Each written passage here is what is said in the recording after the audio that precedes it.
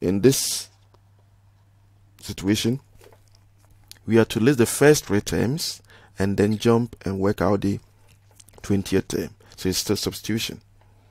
We first substitute 1, 2, 3, and we substitute 20. Substituting 1, that will give us positive 2. Substituting 2, positive 3.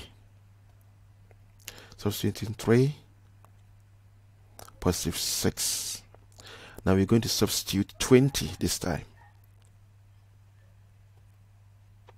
And that is 363 for the first one. Let's look at the second one. Substituting 1, we get positive 3. Substituting 2, we get 11. Using 3, we get 25. Then we're going to substitute 20. 1181. Last one. Using 1, positive 4. Using 2, negative 6. Using 3, negative 20. And using